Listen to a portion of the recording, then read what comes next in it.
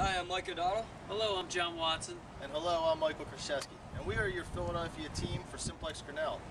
We are responsible for handling your life safety facility code compliance issues within inside of Philadelphia. For more information, you can contact us using the information provided below the video. We look forward to servicing your life safety needs. Thank you.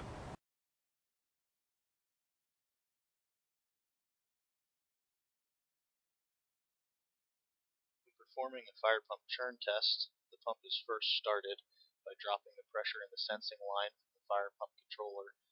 This simulates the activation of a sprinkler head in the building to start the fire pump automatically.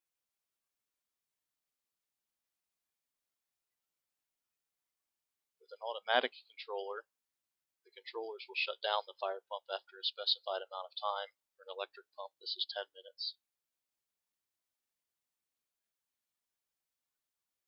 There's a number of things that are observed at the pump while the churn is being performed. The first is just the housing, make sure that the temperatures are staying in line. The pressures are verified on both the suction and the discharge side of the pump to make sure that they're within their design limits.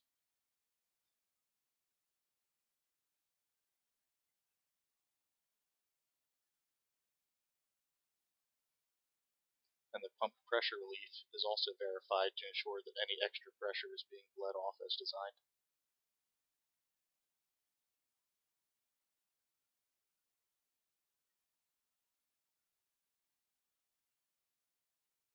All the data taken during the test is recorded then for entry into the inspection reporting software.